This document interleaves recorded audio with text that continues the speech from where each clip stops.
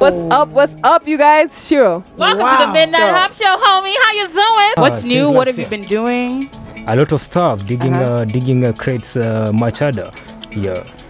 Does anyone know what that means? Tell me more about digging the crates. Digging the crates. He's a DJ. I was broke and I would go borrowing money from my brother. And he was a musician. So he got tired of lending me money. And he said, "Can't you sing?" I said, "Of course I can sing." By my side is the one and only Mr. Karibu Sana. What's up? Wagwan. What's up? Hey. I love the glasses. Look at that. Thanks You're looking very groovy, baby. You're looking sharp. And I was like, "Hey, who are you, man?" And he was like, "Oh, Marcus." And I was like, "Oh, nice to meet you."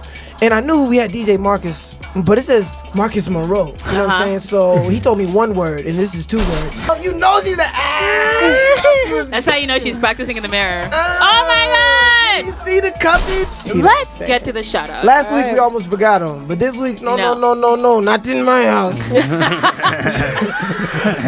All right, so. Well, I love my woman clean, so. Okay. My woman. Hey. Clean everything. Hey. She got them lowest titties. Those what? Lois from Family Guy.